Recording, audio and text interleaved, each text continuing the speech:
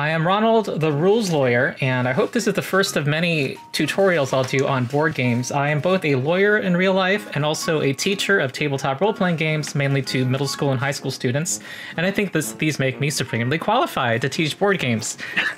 I want to teach Food Chain Magnate today, which is one of my favorite games. It is a economic game. It's by the notorious publisher Splotterspellen.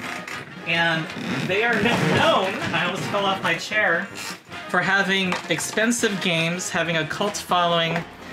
This game is $120 as of a couple years ago, and it's not known for having high quality, expensive components, but they do that because they have smaller print runs, and the people who like their style of game get their games. They buy them, and they're known for being very innovative and having in their mechanics.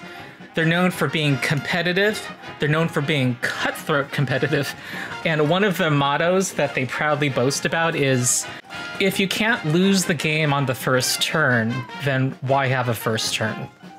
Yeah, I like how there's an aspect of trying to predict the trends, like in actual real life capitalism. Yeah. And then being able to have the capital to, be like, oh my God, we need to, make 1,000 of this product right now. That's actually how real life business is. I was thinking, like, there's so many layers of strategy to that. Yeah. Mm-hmm. I can now see the layers, and I'd like to play again.